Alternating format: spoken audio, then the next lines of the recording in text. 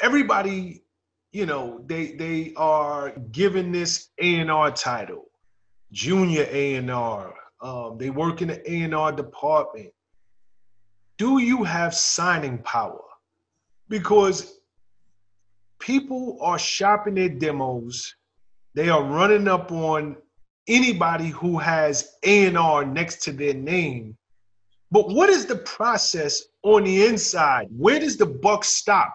Even with yourself, you're a vice president. Do you have to go back and share it with the upper echelon of the company and say, look, I believe in it, but y'all give me the final green light? Or does the buck stop with you? And then people who are not necessarily vice presidents, where does the buck stop with them? Are people wasting their time even speaking to somebody on a lower level? Should they fight to just get a meeting with you? What does that signing power look like in an organization like Atlantic? So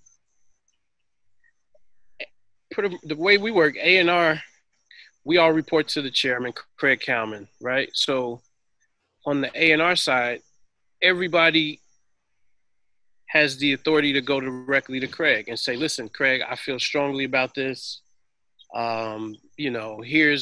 Here's why I feel strongly about it. I think it would be a good fit for us. I think it works with our system. And, Craig is pretty lenient about allowing you to execute your vision. Mm-hmm. Sometimes sometimes he may not understand what we saw in something, or maybe he doesn't get it. And he'll give you the opportunity to go and say, okay, I need to prove myself on this. I believe in it. I'm going to lay on the sword for this one.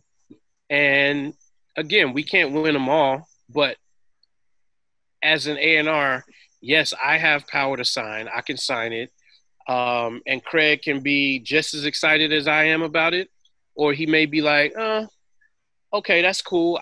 I don't get it, but you're passionate about it, and I brought you here for a reason. So I'm gonna go off the strength of you and your passion, and we can go get that done. So Craig is a really good chairman in that he allows us to see a vision and execute it.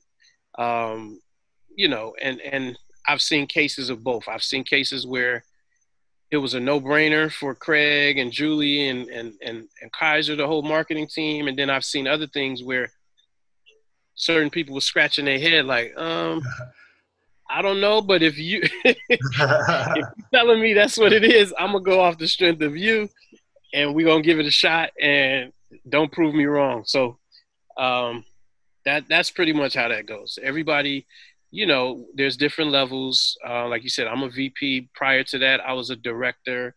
I came in as a consultant, and then I went directly to director, and then I went to VP. Other people came in as like a manager, A&R manager, and then they became a director and worked their way up. So there's different levels to it, but any A&Rs in our system has the authority to go to Craig, who's the chairman, and say, yo, I'm excited about this.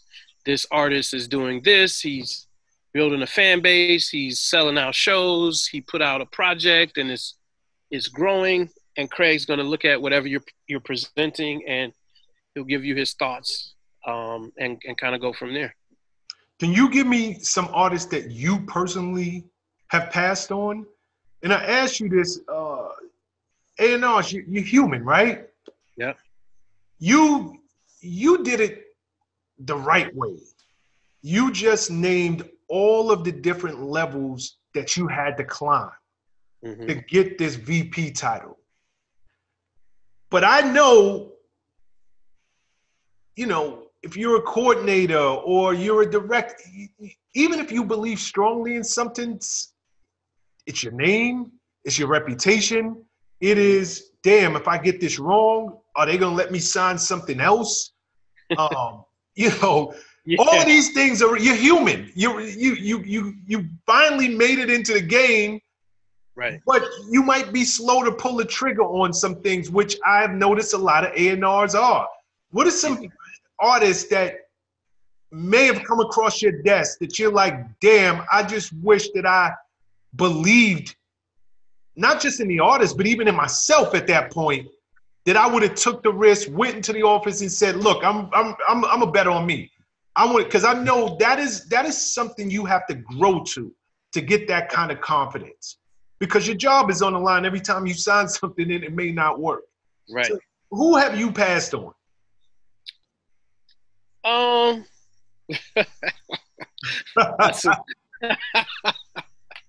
That's a, that's a good one.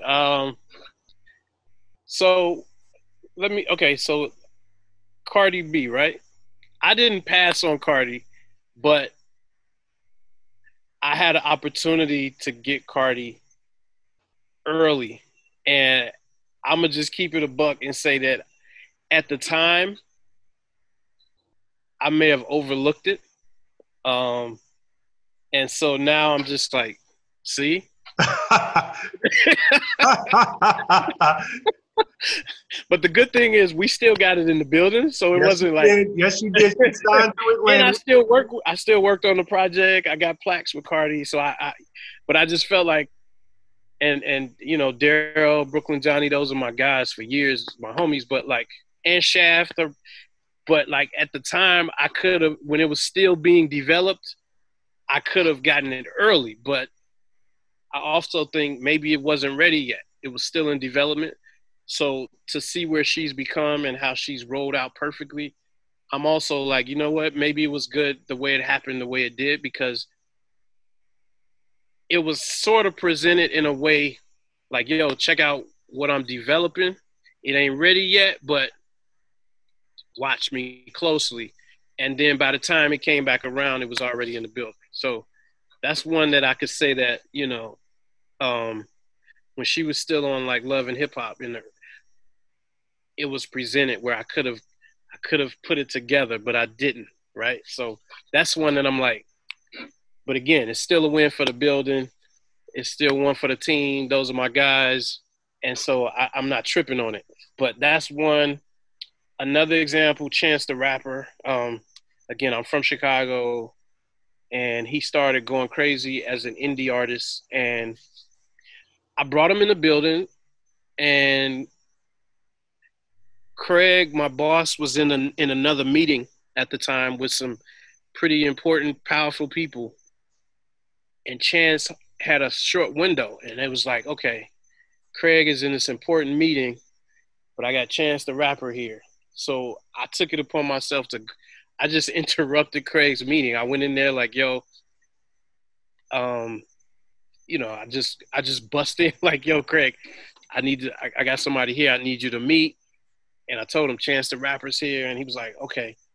And he kind of came out real quick, just shook the hands, and then went back in his meeting. And needless to say, we didn't sign Chance. By the time we had put our offer in, every other label was trying to sign him. And at that point, he didn't even want to sign with a major, and he never did. So I don't look at that as I didn't pass on him. I feel like, are there things I could have done? I could have gone a little harder to get the deal done, right? Like I said, there's certain levels to it where you're like jumping on a plane and following this kid on the road and all these different things that we could do to close a deal. And I didn't do that. But again, the fact that he never signed to a major makes me think, even if I had did all this crazy stuff, he probably still would have just did the indie route. So I don't necessarily look at that as a loss. It was just like, I had him in the building and I just didn't close, but nobody ended up closing. So I don't feel that bad about it. I'm sorry, go ahead. Those are two examples. Everything else is pretty much, you know, the way the game is now. Everybody pops up on the research. Every label sees it. We all have the ability to sign it, but it becomes a thing of, you know, this deal is going to close for $2 million because every label's throwing up the money. Do you want to be the guy that pays 2.5? You know, and I'm like, nah. I'm okay. I'm good. You know what I mean? So there's a lot of that, but I don't look at those as losses because it's still got to make sense. Still got to make business sense for the company. And I don't want to be in the game doing $2-3 million deals regularly. So some of those I just kind of let those go wherever they may go.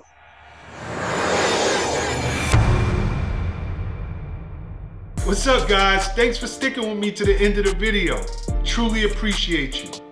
If you like anything you heard here today, go ahead and hit that subscribe button. And if you know anybody that can benefit from this message, feel free to share. Peace and love.